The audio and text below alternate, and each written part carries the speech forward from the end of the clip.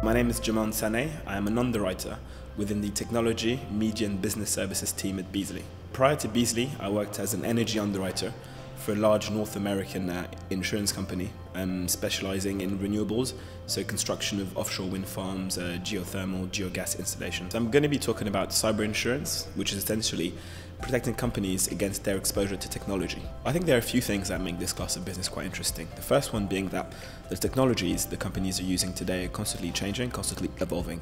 Furthermore, regulation around privacy and protection of personal information is also constantly changing. So the risks the companies are exposed to are constantly changing, so that will mean that the solutions the insurance market will bring to the table also have to evolve in line with those exposures. I think one of the key trends and issues facing this class of business is the regulation that's coming in on a European basis around the protection of privacy and people's personal data. So I think it clearly means that the rules of the game are changing, and there are going to be more and more things that companies need to do to ensure they protect personal information.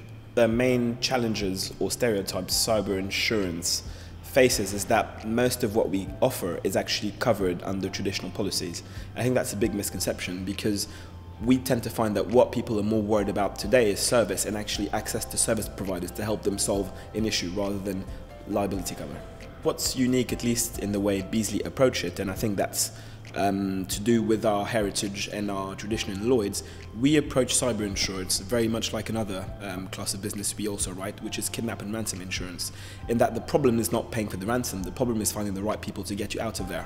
So we focus our approach on service and just making sure our clients have access to the right service providers to help them navigate the choppy waters they might face following a data breach. Lloyd's has a reputation for being a very old, historic and very specialist market, so I think if they're interested in learning about some niche products that are not available anywhere else, then I think Lloyd's is the best place to learn about these types of products.